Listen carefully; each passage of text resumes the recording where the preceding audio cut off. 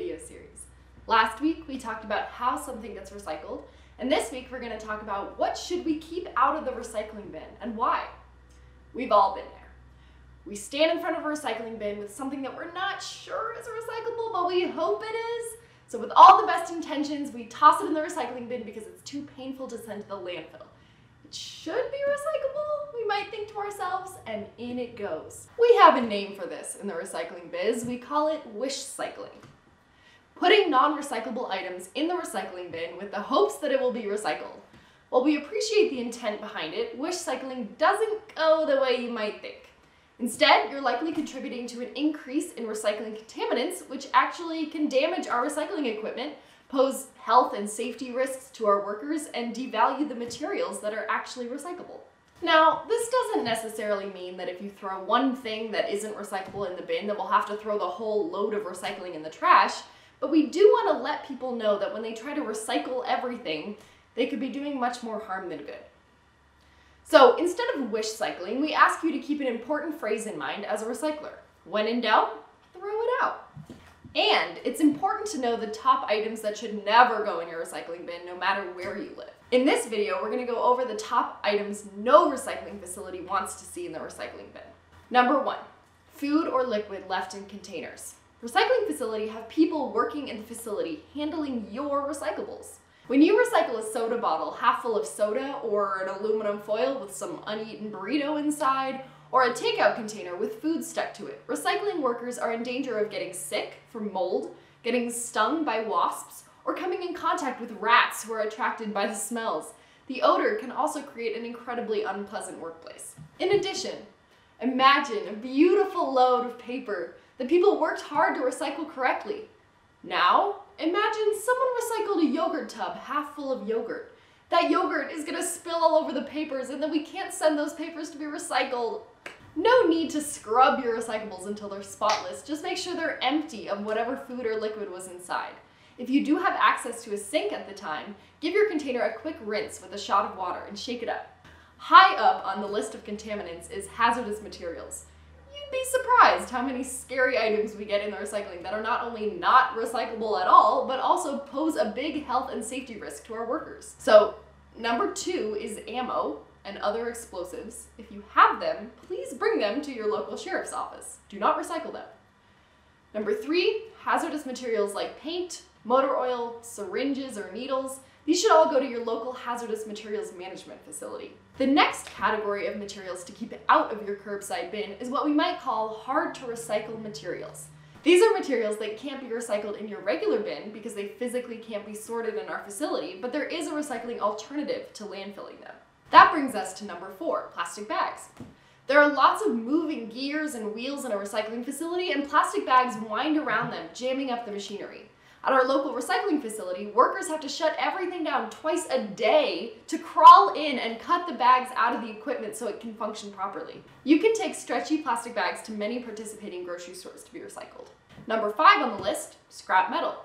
Definitely recyclable, but not in single-stream recycling, since it'll damage recycling equipment by cutting conveyor belts up or getting jammed in machinery.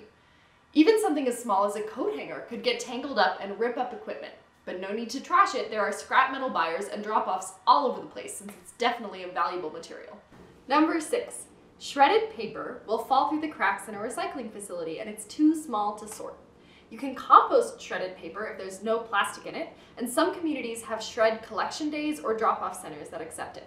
But the best thing to do is not shred if you can, since shredding significantly shortens the lifespan of a piece of paper that could have been recycled into more paper products. The last category of things to keep out of your recycling bin is just materials that should go to the landfill, or better yet, avoided. We see them enough in the recycling that we have to call them out specifically. Item number 7, there are lots of non-recyclable plastics like candy wrappers, chip bags, straws, and plastic pouches. These are all things for which there isn't a market. That is, no one buys them to turn them into something new. So if you have them, they need to go in the trash. Item number 8, ceramics and drinking glasses and other durable glass. You may think glass jar, drinking glass, same thing, but they're not. These glass products can't be recycled in the single stream because they have a higher melting temperature than single-use glass, like food and beverage containers. So if a glass recycler tries to melt down your vase with your beer bottle, Your vase won't melt and it'll remain a chunk while the beer bottle will melt to a liquid. In conclusion, knowing what stays out of the single stream recycling bin is just as important as knowing what goes in. The best thing to do is to look at your local guidelines, recycle only those things, and if you're not sure about something, either put it in the trash or give your local recycler a call. Thanks so much for watching, and we'll talk to you next week.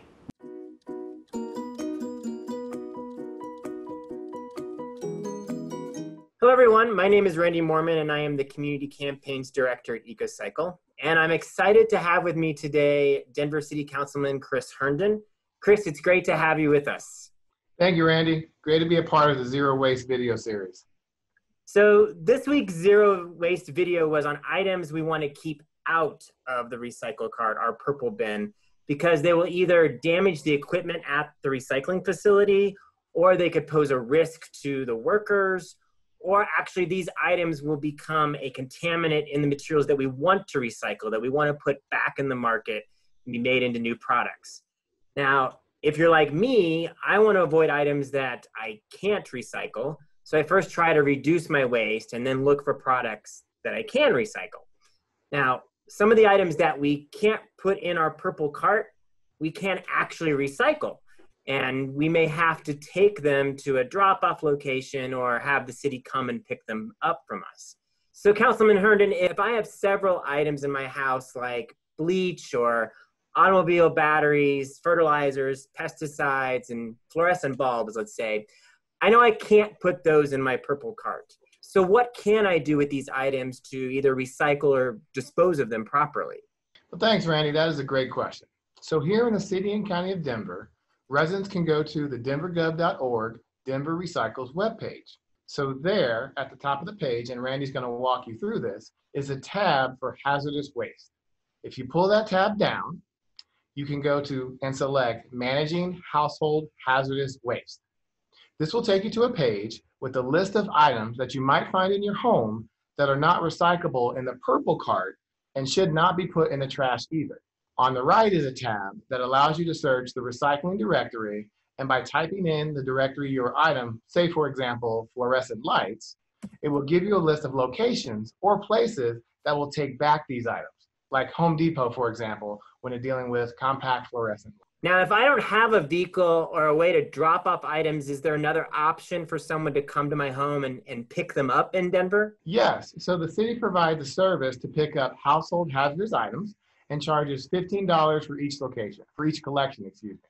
You can see the items that are acceptable on the Hazardous Household Waste Collection webpage, back under the Hazardous Waste tab.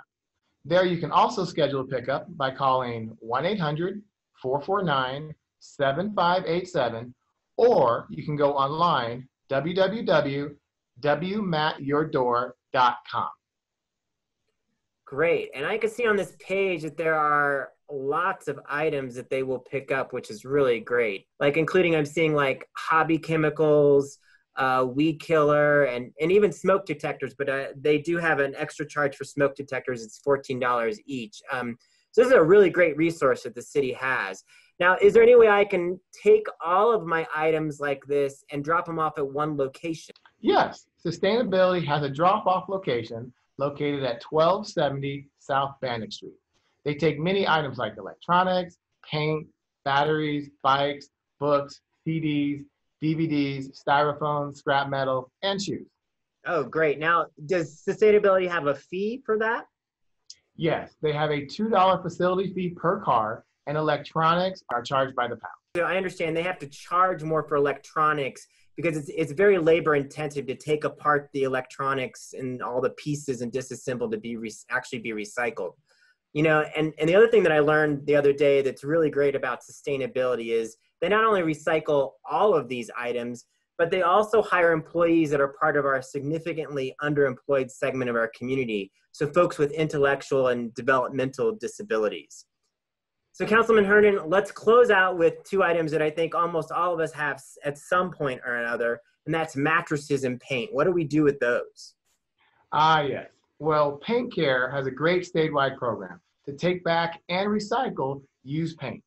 When we purchase new paint, we pay a small fee that goes into the collection program, and Paint Care provides collection sites throughout the state at no extra cost.